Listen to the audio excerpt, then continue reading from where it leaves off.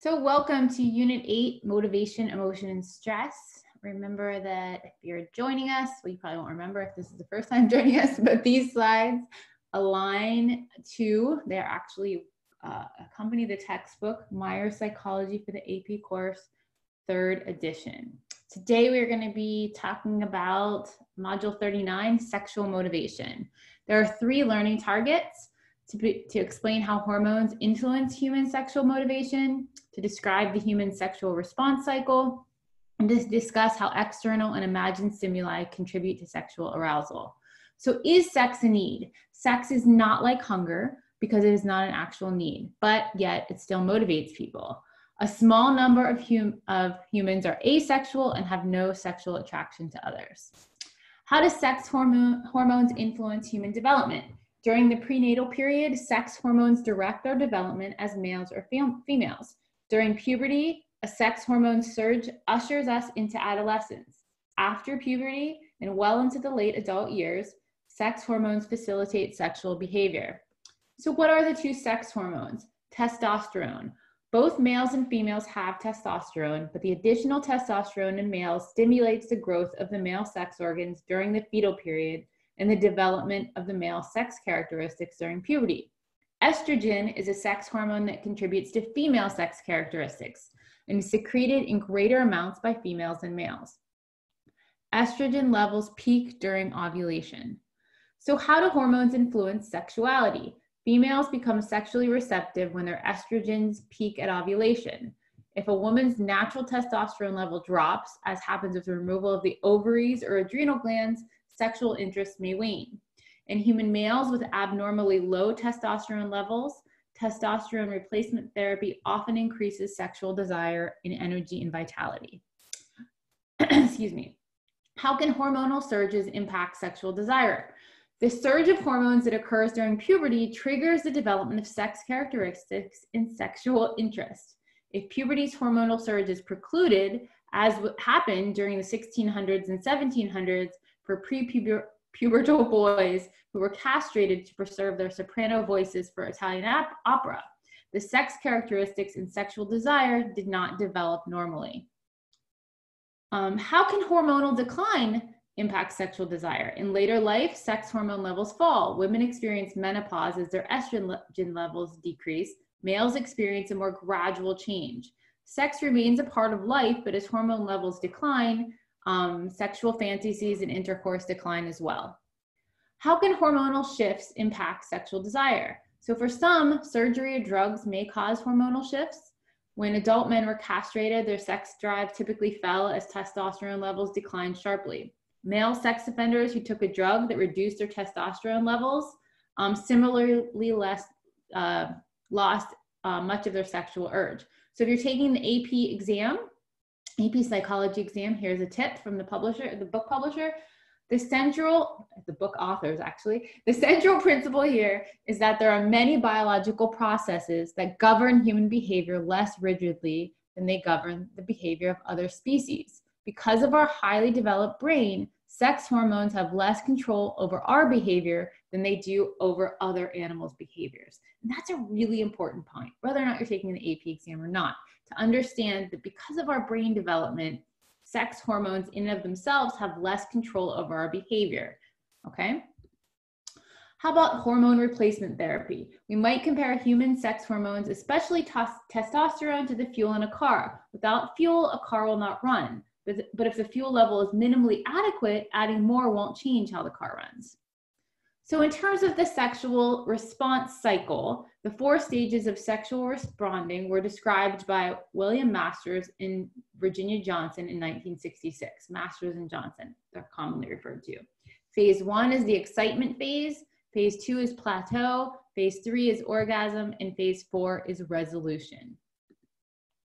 How about the biopsychosocial influences on sexuality? So let's think about sexual motivation. There are biological influences, sexual maturity, sex hormones, especially testosterone. The psychological influences, exposure to stimulating conditions and sexual fantasies. And then the social cultural influences, family and societal values, religious and personal values, cultural expectations and media. All of these things in this biopsychosocial model is what we've seen woven throughout all of our modules in AP Psychology. All of these things interact and have an effect on sexual motivation. So how do external stimuli influence sexual arousal?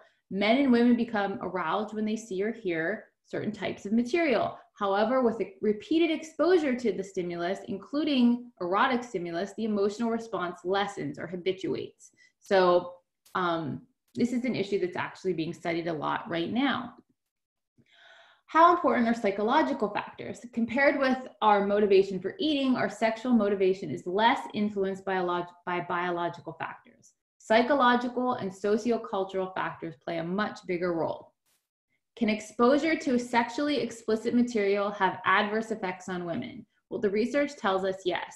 Depictions of women being sexually coerced and have increased viewers' belief in the false idea that women want to be overpowered, and have increased male viewers' expressed willingness to commit terrible acts after viewing such things. So research shows that yes, viewing sexually explicit types of material like this can have adverse effects on women. How about on relationships? After viewing images of erotic films of sexually attractive women and men, people have judged an average person as less attractive. And then they found that their own relationship less satisfying, according to this research. Can exposure to sexually explicit material have adverse effects on men? Yes. Some studies have found that extensive online pornography exposure desensitizes young men, okay? In one brain imaging study, men who frequently watch pornography had smaller sized brain regions that aid in sexual pleasure. So frequently being exposed to explicit material can have an adverse effect on men, women, and on relationships in general. Does imagination play a role in sexual arousal? Both men and women, about 95% of each, report having sexual fantasies, which for a few women can by themselves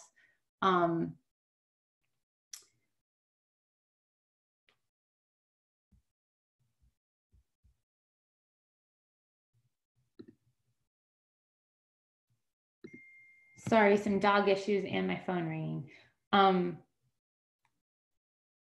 Okay, so men, regardless of sexual orientation, tend to have more frequent, more physical, and less romantic fantasies.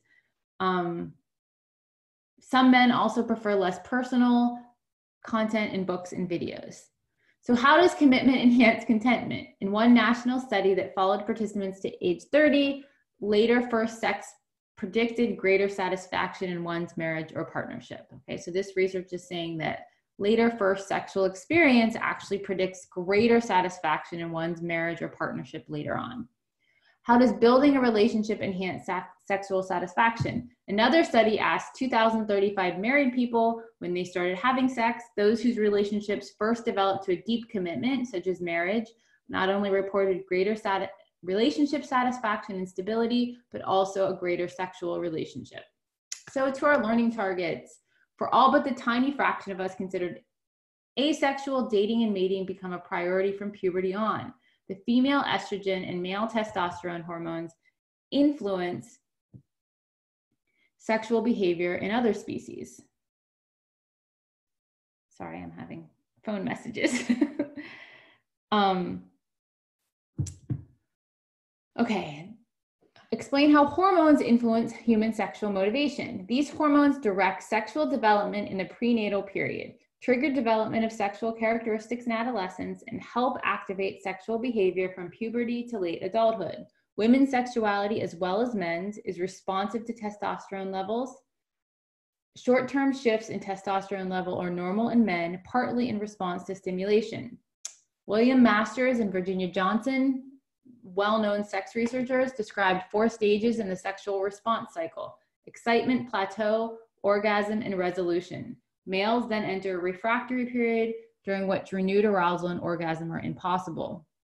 External stimuli can trigger sexual arousal in both men and women. Viewing sexually coercive material can lead to increased acceptance of violence toward women.